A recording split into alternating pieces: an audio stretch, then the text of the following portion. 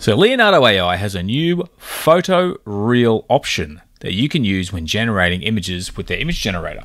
But before I tried it out, I thought I'd try and get the most photorealistic image I could using some of the other features. I used a powerful athlete running on a track, and I've got photorealistic shot with a DSLR camera. I even put a negative prompt of camera because I don't want a camera on there.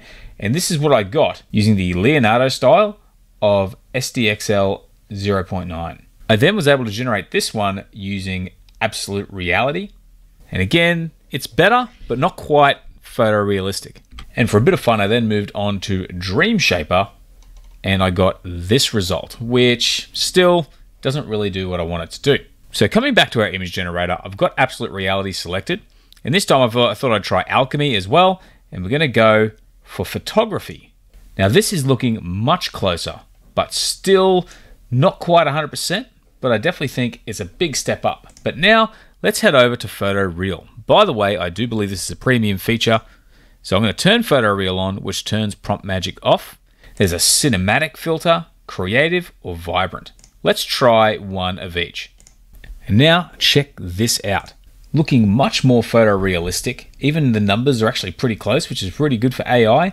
The generation is really quite clean, and we've got that bokeh effect, which is kind of associated with DSLR photography.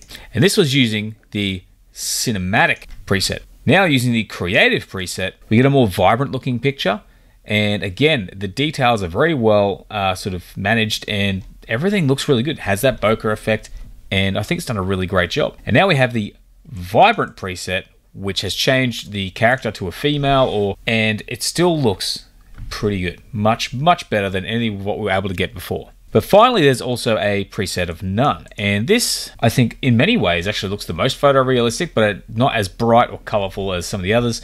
And it really showcases what's possible now with this new PhotoReal feature. Now keep in mind, PhotoReal is a part of Alchemy. If I turn off Alchemy, I lose PhotoReal. But another thing we can do is test this out. Now, none of these have been upscaled. So if I take this first cinematic image here, and I'm gonna run it through the Alchemy Smooth Upscale and the Alchemy Crisp Upscale, so we can compare the original to these upscales as well. So I've opened up this image in Photoshop, and this is the original, but at the size of the upscales at 1:1. This is the smooth, this is the crisp, which adds a little more detail. Let's zoom in.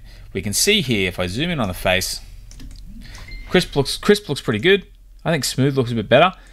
The original is a little bit fuzzy, but overall, the upscale has done a pretty good job, and it does actually look a lot more photorealistic than what we've been able to generate. So let's put it to the test and see what we can create with this.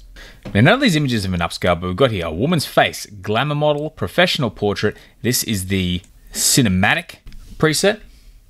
This is the creative preset, the vibrant preset, and no preset. As you can see, they're exceptionally close to real photos. Like, if you, at first glance, you wouldn't be able to tell the difference. The only thing, I noticed a few minor details in the eyes, but you've really got to be looking to notice them. Next, I've moved on to New York City streets, busy with people. And then again, this is the cinematic preset, the creative preset, the vibrant preset, and no preset. Now there's less blur in this, and there are a few details in the background if you really look for them, but it really has captured a lot of the detail really well, and it does look like a photo. It's only when you start to look at the photo, the details of this particular image, that you can see it falls apart, but there's a lot of detail for it to create. But heading on back, you will notice that under PhotoReal, there's also some options here for depth of field. So sticking with one of these, maybe we'll go with the cinematic preset. Let's go into these options. We've got depth of field, which allows you to sort of like have different levels of focus depending on how deep the image goes. We'll check that out in a minute. And raw mode, which takes away a lot of that opinionated nature. We'll come to that at the end because shorter prompts tend to work with raw mode turned off. So we'll experiment with that in a little bit. But for now, we're going to go for depth of field from low to high to see the difference. Save. So this is the same prompt. As you can see, the subject has changed a little bit. We haven't got the woman in the foreground, but the depth of field, we can see how people are sharper in the foreground, and it gets sort of blurrier the further back we go. But what happens if we try medium? And now this image has been done with the depth of blur set to medium.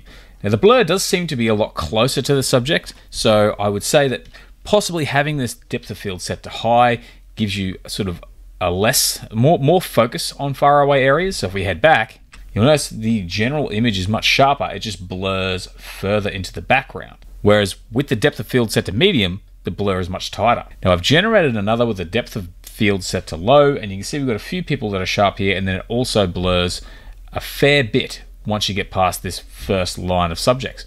So it definitely does seem to control the focus. I would actually recommend experimenting with this when you're prompting, but I would say that if you want that really blurry background, set the depth of field to low.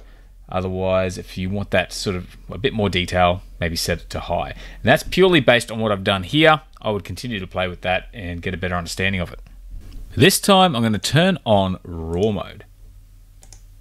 And I'm going to leave my actual prompt still fairly short so that we can make some comparisons. Now this is with raw mode turned on, using that short prompt, and the picture is still pretty crisp, pretty good. But what if we want to take a bit more control of it? I'm going to actually add in a few keywords. So this time I've added New York City streets busy with people, professional woman in the foreground, rainy weather, muted colors, neon signs on the buildings, lots of cars, add a blue tint. So I've gotten very descriptive. So let's see what we can get using raw mode. So as you can see, it's raining. We've got a professionally dressed woman in the foreground. We've got a blue tint, but also it's added a blue car. So it does follow that prompt pretty closely. But now that I've actually increased the size of that prompt, let's turn raw mode back off and see what we get. So by having raw mode off, I think this is a better looking image. It doesn't quite adhere to what I'm saying exactly. The focus is a bit out. It wasn't exactly what I'd imagined, but it also hasn't really ignored it either. So you can kind of play with those too and just sort of see, because you get different results with each one. But definitely, again, worth playing with. And if you're someone who really likes to engineer your prompts, you can turn raw mode on. You could probably even set a seed. So if you come down under advanced settings, you can use a fixed seed if you really want to control that image, because you should get a similar generation each time, and any adjustment you make will be what changes that image. But overall, I'm going to actually go through again, create a few more images, we'll do some comparisons and go from there. But I highly recommend, if you've got the paid plan, check that out. If not, if you haven't done the Alchemy trial yet, sign up for the Alchemy trial, have a play with PhotoReal and see what results you can get. All the images I'm showing you right now were made in Leonardo AI with PhotoReal turned on. Very basic prompts. I don't like to over explain my prompts. I like to let the AI sort of do its creativity thing a little bit better. But you can see the results are pretty stunning, and this is an exciting leap forward. I think these are probably some of the best photorealistic images you can get. Even if you compare them to Midjourney, they're higher resolution, and they just seem to be a little bit more closer to that photorealistic look, in my opinion. But otherwise, thanks for watching the video, and if you like it, please consider giving it a like. If you want more Leonardo AI tutorials, check out my channel. Otherwise, thanks for watching the video, and have a great day.